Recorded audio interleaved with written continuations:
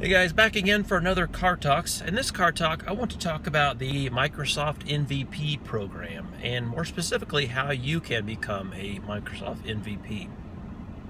So if you're not familiar with the Microsoft MVP program, it is a reward and a program that's built around the reward that's presented to IT professionals, software developers, all kinds of different people, all different walks of life around Microsoft products.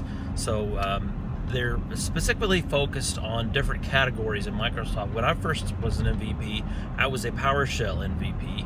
Then we all got moved into the cloud and data center management MVP. There's also MVPs for Microsoft Office programs, Office and productivity programs, Xbox, and there's Azure, the cloud and data center management. But there's dozens and dozens of categories out there that you can become a Microsoft MVP program, and it is rewarded to community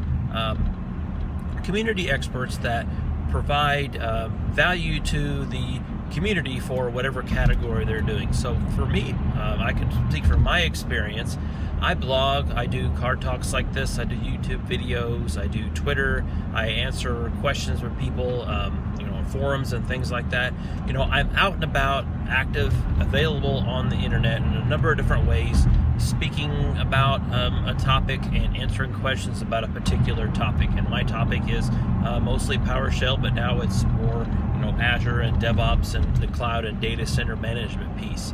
So Microsoft was notified of me a few years ago when somebody nominated me. So you can nominate anybody you want for an MVP award. So they go through the process. It's a new thing now. It's like every 3 months, I believe. I can't remember off the top of my head, but it used to be every year, but now it's more often, to where Microsoft gets together, the MVP team gets together and says, well, this guy needs it, this girl doesn't, this girl needs it, this guy doesn't, that sort of thing, and picks who should get the award. Once you're awarded once you have the award, you get a nice plaque and a nice trophy that says the Microsoft MVP award, and you are good for a year. During the year after, you need to keep up your progress, keep sharing your knowledge and getting involved, doing presentations and user groups and writing and blogging and all that sort of thing. And then you have to keep your MVP profile up to date. So all of us MVPs have an MVP profile, which you can go to. I think the URL is mvp.microsoft.com, which you can look up all the MVPs, and it shows you all of the public activities that we do. So we can prove to Microsoft that we're continuing this effort. We have to continually submit these activities, and so that Microsoft can know other things that they haven't heard about, that they can know all the contributions that we've done to the community. And as part of the Microsoft MVP program, we also have a yearly summit called the MVP Summit that we get together every year. One year it was in November. I think this year is in April. We all go to the Redmond campus and talk with our various teams. Normally there's tracks for each of the MVP categories, and we get together with the other MVPs and the product teams and give feedback to Microsoft. What have we seen in the community that's being well received? What things need to be worked on? And then Microsoft provides us with NDA stuff, the non-disclosure agreement. Every MVP has to sign a non-disclosure agreement, which then we can get more insight into what Microsoft is coming down the road, the roadmap, and we can kind of prepare not only for ourselves, but we can kind of prepare others in the community and things for what's kind of coming down the road.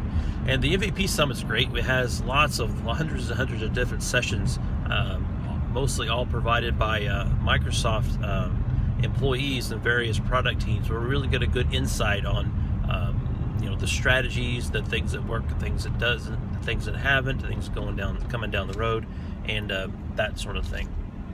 And the MVP award is a really, other than all of the perks, you get some discounts on subscriptions, There's various third-party vendors that will give you free products.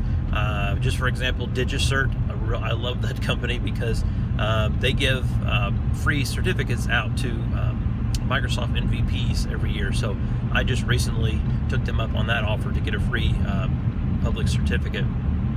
But anyway, you get all these perks, but at the same time, there's a lot of different perks that don't that aren't necessarily as obvious. So, for example, when you go into an interview, and or you're on your resume, you have Microsoft MVP.